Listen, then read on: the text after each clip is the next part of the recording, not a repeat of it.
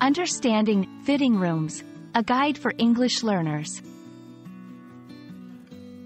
Hello everyone, and welcome to today's lesson. Today, we're going to explore a common term you'll encounter in shopping contexts: fitting rooms.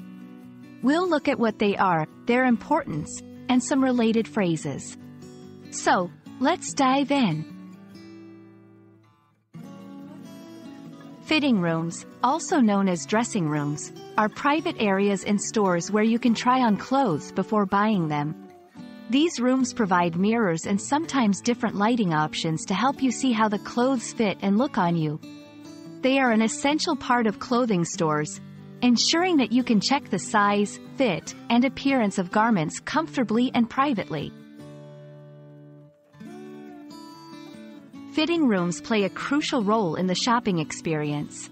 They ensure privacy. They offer a private space to change clothes. Check for fit and comfort. You can see if the clothes fit well and are comfortable. Style assessment. They allow you to see if the style suits you. Decision making. They help in making a more informed decision about purchasing the item. 1. Try on. This phrase means to wear something to see how it fits or looks.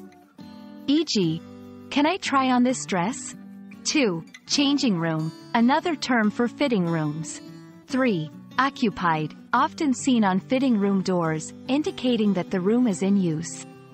4. Limit of items, refers to the maximum number of items you can take into a fitting room, usually indicated by a sign.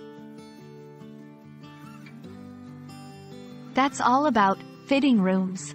They are more than just spaces to change clothes. They are where decisions are made. I hope this video helps you understand this common aspect of shopping in English-speaking countries. Happy shopping and language learning!